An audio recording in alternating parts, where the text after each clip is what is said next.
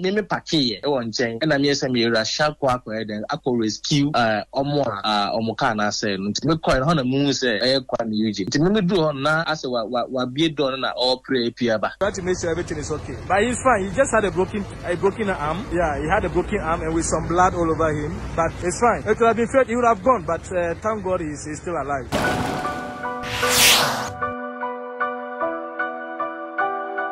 2024 yesi mu arehosem kwa na airport up ene Monday so arehosem a fire jumtuni eye rockstar Kuami Eugene eho na ababeto na we no ima meka say na 2024 asofofo say 31st ye kwa asori asofo hyenkom ka say 2024 de ebeya asumdue emu beye de na eso so no ye wura mu de dikan hamatana na no oden eba becheche ye nyasem ketwa eno twema na ye call straight to doom so mu promise na yo beti Kafrika jo na edum so light ebole di prepre afa yete hwa ye hu ya ne se mame wata awe kebo ebi won kampo se Castro ene she pona se na je so keka kebo sa se ye ko sa hodo de gu ne so dodo to no no akeka ena na pay enso ye da sore ya na rockstar Kuami Eugene akwenhia wa hakonya ababeto social media so ye kiremu mpo se wan sha na branti ne saba ku ahwere no ebusua eno monchemu ekwan accident no efa so happen ye na mede eba besom mo ewo all media Ghana TV so en mesro so benya daje na wo hwe video we so se be en say eyewitness and ni kokotwa so hu se ne ekoyo hu se na Kuami Eugene bleedi a ono aso ni mu pulling it out a mo de ne kopie mu ewo ayaresabia wo de emunchechemu e de ababeto nti ebeko ne akwakotieti ni nyina ejaba na ansana yebeko ensem ni mu no minika nkanfo kesem fashion famao se wo pe casual wear office wear dinner dress ni nyina kesem fashion mo numbers no e da screen asentifa na frɛ wo mu na de opebia ombe deliver e de ama endra by 11:30 p.m. na enkwa eba bitodwa ese achimota overhead no ase truck bi apake esi honom Kuami Eugene one ne driver na say ne friend wo moba na moba no mahu se na truck no apake e wo honom nti ejempo se car ne kwa nye speed nke speed dia ka de besi de nka wanhwa Ghana nka ye nti asem de ka ne nke betia ne so bi to ba mo wo aje ye de ende ne sare hosem na ababeto ho na we ne se no mo konya anyampo ene se so mahu se truck no apake e de si hono na Kuami Eugene omode ekokobo ma se omatimi enya accident na report no ana wo hwe video nim se ne Kuami Eugene ka ne sia ye na ebusuafo ani enyan we no ene ebeka se nyankopon won bone ho ban na onsan yare because se ne ade na ye ne de so firimu fimpo wan hwa na question mark bi ewo na answer na ebeko insem ni mu details no mini kan cham sisia de Kuami Eugene otiapo or responded to treatment sisia no Eyewitness and any cocoa on the ochum say ne ho atono anasa ogusua responded to treatment name no nipa na wo ka ne ho no enu mu nchechwemu no na aye bebre a wono de yenyante ho report bi amfanfa no sanso no sheda anye star name no Kuami Eugene star it wono ne ho nsem na aba beto honom na we no yendi kan na yenkonkwohwe se ne video no esi ye accident scene no se ne esi ekoso eye reporter a okokopie mu ho no so ne ka edietwe ema odu okwa na onim se Kuami Eugene na etika nim until say we see from our odu ho ansa no hu se Kuami Eugene etim na ne ntempanala otime boaye eme de omo ekokopie ma de Kuami Eugene Eco University of Ghana Medical Center nti ho na woda woje eye arehwe na emum truck no na driver na pake edesi ho de esi afrachi motor police for eme ababechi driver no se date na sa wo car se otime pake si road mo finfi ma mo so mo yes ade no mo nyina ye beba mo so na yeni kan hwe accident scene no se ne ekoye embra. I managed to call the police and they are around, so they just came around to tow his car. And from here, I'll be going to the UGMC hospital to check on Kuami Eugene to see how far things are going. I arranged for another car to take him to the hospital. That's the UGMC hospital.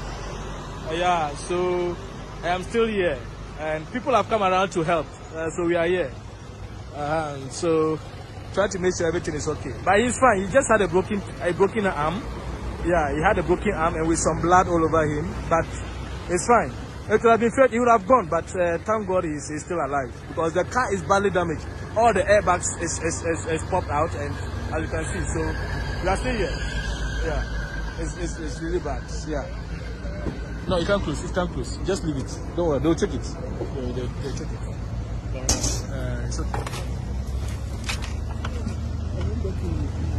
No, I'm not sure there's anything there. Yeah. I don't know. Ma mudi mani ahye wo hu sene accident scene no eye we wo konko to dwanim na sa wo bom pa ya kai Kuami Eugene wo mpai bum na yensre wrade twediampon Nyankopon eso bebo ne ho ban na wetimi ache no we no de ani enya ye papa ebusafo yesan so to aso na eyewitness ana ni kokobọ so a wo de Kuami Eugene ekopie mu wa yare sabia wie no san so back to the scene mo wa be hwe ma bibia eto so toten a na che police for baye ebeche truck no driver na o park ye edi si kwan mu no amafo bebre drivers so bebre so mo kwa na so mu so mo ka na sepe ni akope buo bi di achoke ni ejai ni ape nwura ebi mu mpo yesu nwura na mo di akoto kwan ni nti wudru ha na wo hu se na so anajonas at that time 11:30 pm na ekobo 12 no ono aka so be den hu mpo se nwura bi da ho nti car bi asai esi kwan ni nti mo amoye sasa drivers for na mo yesa so be careful ye papa mo nyina mo ka ho e na mo ko se accident e wo Ghana ebisofo yenkone nkonkoti abrantie no se ne owie ya wo san so call back to a university center na say University Ghana Center Medical Hospital koko piemu ho a ho se Kuami Eugene respond to treatment na so no se ne ade ni si ye eni ade no wanhwa na ne nsa ba akode yetimi ate ede efi ho ene mma na ni ko boso a ho se Kuami Eugene da mujem a wotimi eso ni mu etwen no epie yentie embra Sunday in the crate. Na Mimi Dinechi. And to Mimi feel La Pasa heading towards Jolly traffic light. And now on any dimedim. So free Achimata overhead, free La Paz na upa Achimata overhead ahead and Nase Okofa over bridge overhead Nasia. Nti once Okofa overhead Nasia some flashlight be etabo hopa anajo flash back up na ko na asen aba it is a flashlight na say sometimes we do ho na ahwe ya ebo wani super no wan hwe ya next car na we wani no wan ye careful obetimi ya eden ado car bonneto so that me di nechi e na otwe mu ko nti onu twe mu ko e na me so me eden me so me twe nti me hu an say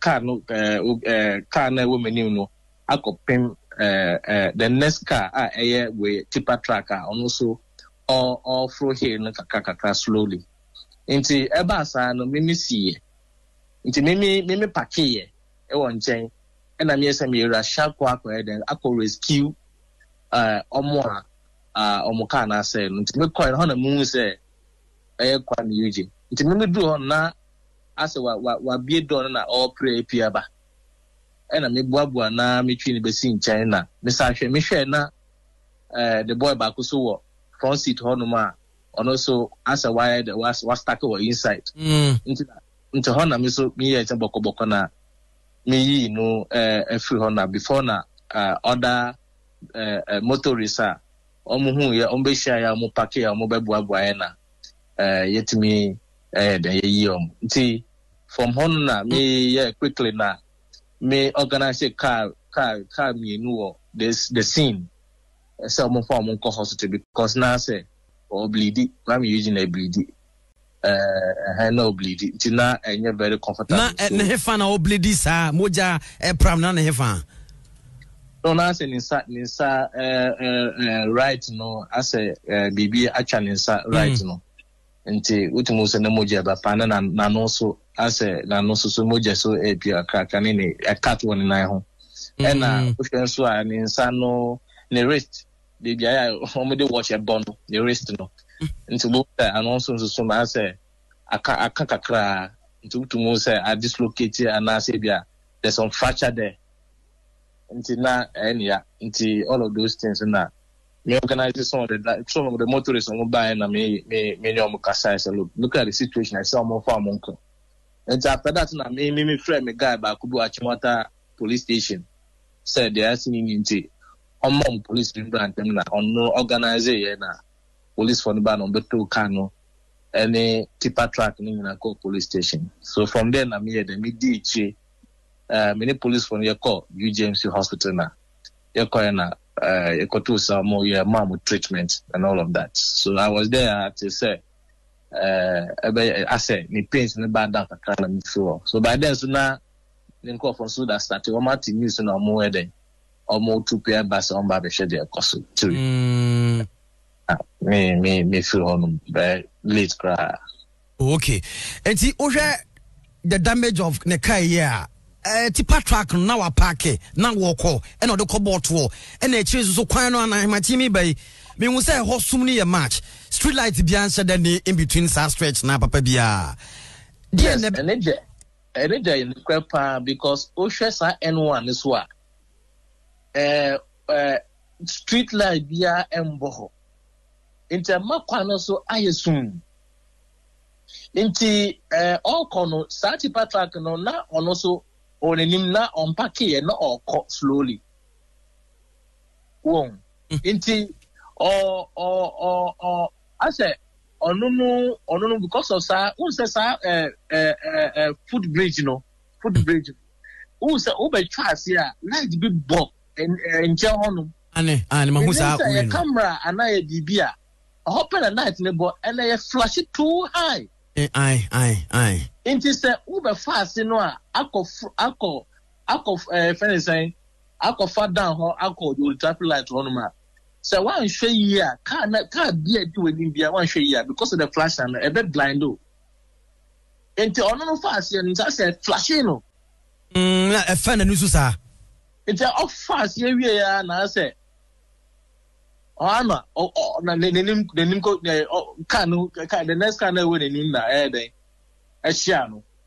Na kasa can so tipa track no so or go slowly. Okay. Ya de bia wa park ba. Okay. And the tail light so enye juma. Yes. Now who say car na e wo manim ye no. Na too late. Ya pim we. No they pim. Ano crampo obomodi crampo car because or tree break but that too late. Naka one tree break nanka it will be very very futile. No tree Range Rover. Intina mi so mi di echi nti abo musa no mi hunu like je abo musa na me de me paki fast. And me rush here. To me rush it coin no. And me hear me say no I have to rescue these guys on board. And to me coin how na me do who say Kuami. Asemo quickly. Simple papa ba ko amasen atene say that same sport na ba ko bi so de ko board the same tipa track bitu driver no wu hwa baby Yes exactly nipa nyankwahia was a location nipa very very serious because who say free achimota overhead yes na unkofa your friend is saying who say you were this I don't know this roundabout ufa beach in Asia. Who say froa a hill into a hillside the necessary long beach I don't know this one word my bad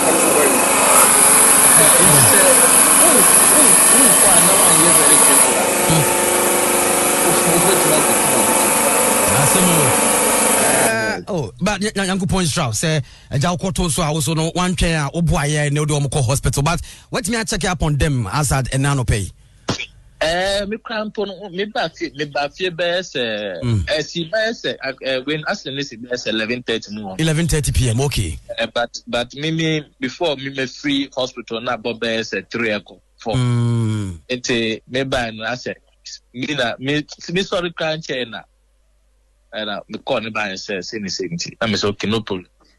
It's after Radio, oh Monica, can you come over? Make shop lover, do na Monica, baby, I will be a Mr.